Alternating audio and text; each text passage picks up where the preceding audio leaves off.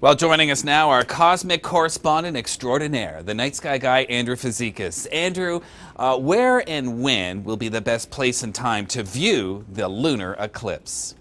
Hey Chris, basically you can watch the eclipse from any part of Canada. It's going to be visible from coast to coast. That's what's so great about it. And it's going to happen basically in the late night hours of April 14th into early morning hours of the 15th.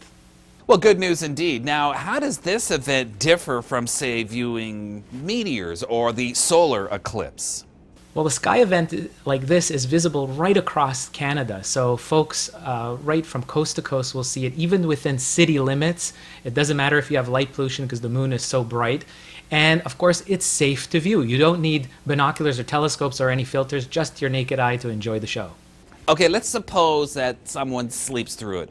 Will they get another chance to see it anytime soon?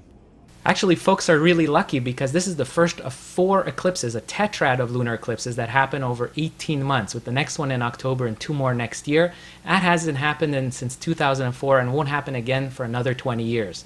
If folks want to get more information on this and other stargazing events, they can visit my website, thenightskyguide.com. Well, thank you very much, Andrew. And you heard it, a tetrad of eclipses coming our way beginning Monday night.